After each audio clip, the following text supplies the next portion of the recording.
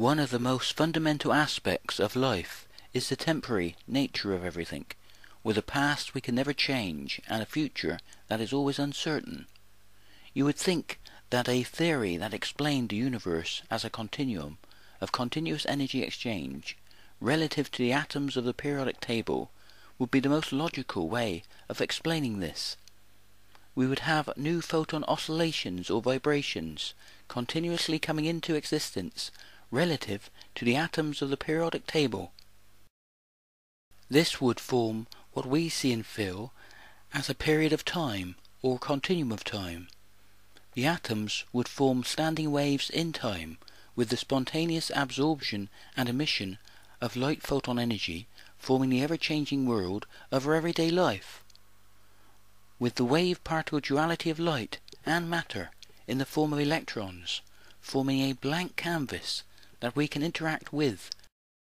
Therefore we have the potential to turn the possible into the actual. This can be in the form of art or poetry. Within such a process we would have an uncertain future unfolding relative to the energy of our own actions, and we would measure this process as a period of time. But such a theory is very difficult to comprehend. I believe there are three main reasons for this. The first reason why this is so difficult to comprehend is because of the great diversity of atoms within the periodic table and their ability to bond together. This transforms what is basically quite a simple universal process into something almost incomprehensible.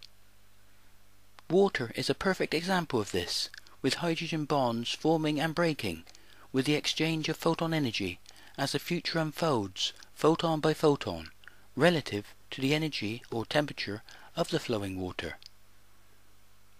This is a totally interactive process, and just a change in temperature can form a totally different outcome.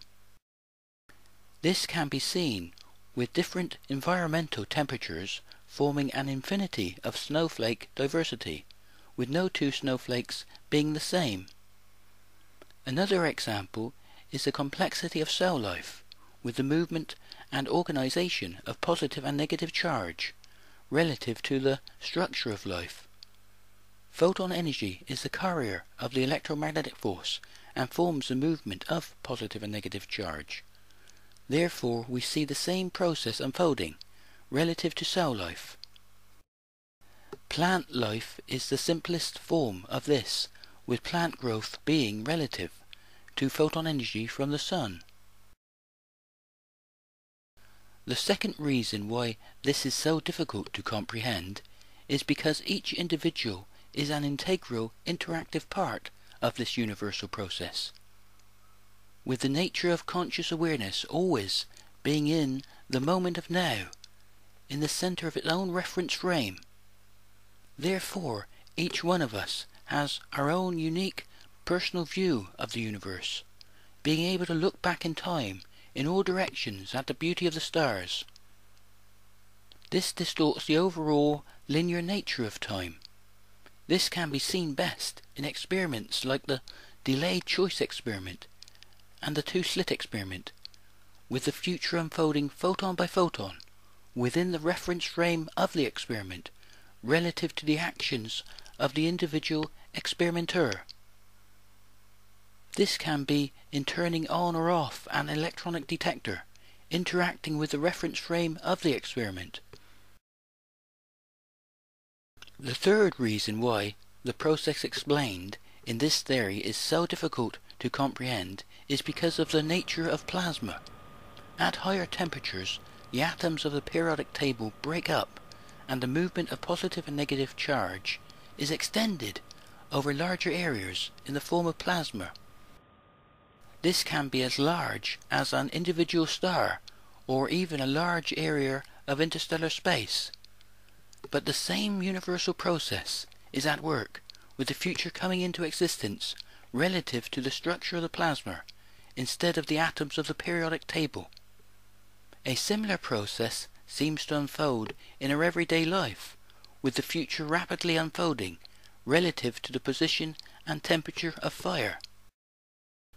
But fire is relative to the atoms, with chemical bonds breaking and forming, releasing photon energy, as the future comes into existence, relative to the position and temperature of the process.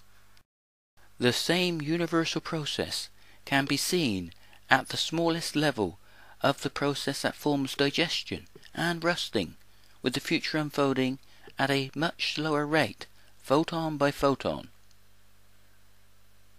In such a theory, the mathematics of quantum mechanics represents the physics of time as a three-dimensional geometrical process, with classical physics representing processes over a period of time, as in Newton's differential equations. At the smallest scale of this process, the future uncertainty of everyday life is represented mathematically by Heisenberg's uncertainty principle, with the Planck constant being a constant of action in the geometrical process that we see and feel as the passage of time. In this theory, gravity is a secondary force to the electromagnetic force. This can be seen mathematically, with both the electromagnetic force and the gravitational force sharing the inverse square law. The electromagnetic force forms the effect of a dynamic ether. The outward momentum of light, or photon energy, forms the inward force of gravity, as a process of continuous creation or energy exchange. Objects form the curvature of their own space-time vortex, relative to their energy and momentum, and an aspect of this is the time dilation of relativity. Objects seem to just freefall towards the greatest energy, but it is a process of continuous creation or energy exchange radiating outwards that forms the inward force of gravity.